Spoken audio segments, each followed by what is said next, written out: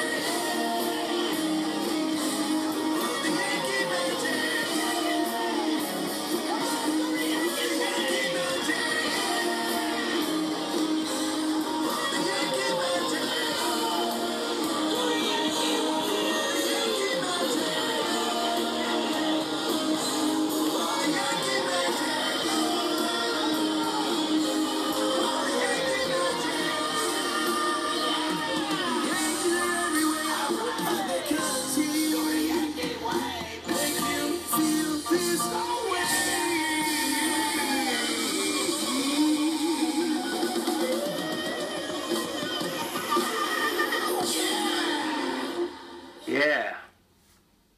Woo!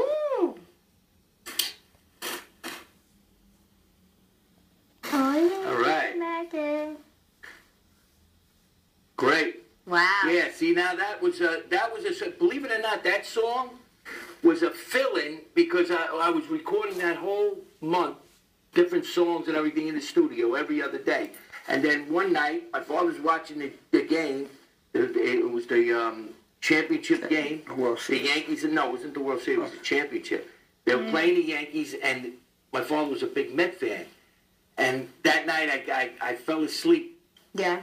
When I fell asleep in the middle, I fell asleep like at the end of the game. They were losing pretty bad. But anyway, I'm dreaming, and I'm about the game and everything, and that's how I wrote the song about, you know, it's about our ancestors till now, you know.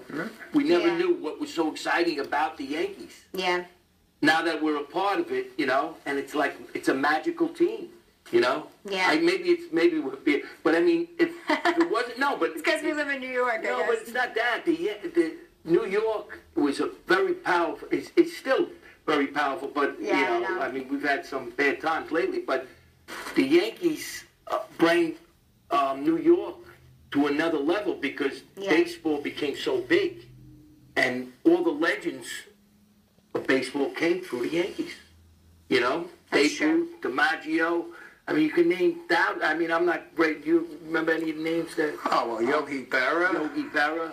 I mean, so that's what this song is about. It's about the legends of the Yankees. But the part in the beginning where I go, come on, let's do the Yankee wave. Every time I would go to a game, people be waving. You know, or they'd say, come on, do the Yankee wave. So in my head, I'm saying, wow, I got to put that in. So I said, come on, everybody, let's do the Yankee wave. Now, if they hear that when they're at the stadium, the people are going to get up. When they hear that, and then the song plays, and it's rocking out, and then, you know, you don't have to play the whole song. You don't have to get too excited. But, you know, you just play a little bit of it. No, and I then love it. play it in the middle, in the end, and whatever, you know. I love it. I really like the beat of it, like in the beginning with the guitar, like the electric guitar or something. It's like a rock type of beat, and then it goes into like a pop. And I'm like, it's funny, like that this. guitar player that we got on there, I seen him at a club when it was with my godson. Your godson. Yeah, Frank did a great job on it too. Frank did a great job singing it, you know. Yeah. And he hasn't really done an original song. You know, I always heard him do. Everybody thought he was just an Elvis guy. This guy said, no, you could sing Elvis, you know, strong and you know, and he pulled it off great. He did a great job in the studio with it, you know. Yeah. So anyway, that's the Yankee song, everybody, and that was done with creativity through, you know, what we do, right? Yeah, and today's Willie Mays' 90th birthday. Wow, And really? he's still in good shape. Really? I saw him on the news. He Happy looks pretty birthday, good. Willie. Happy birthday, Willie, to say, hey, kid. Thanks for all the memories, and that catch you made was unbelievable. What was that catch, though? I think it was in the playoffs or something, or the World Series. I think it might be the World Series.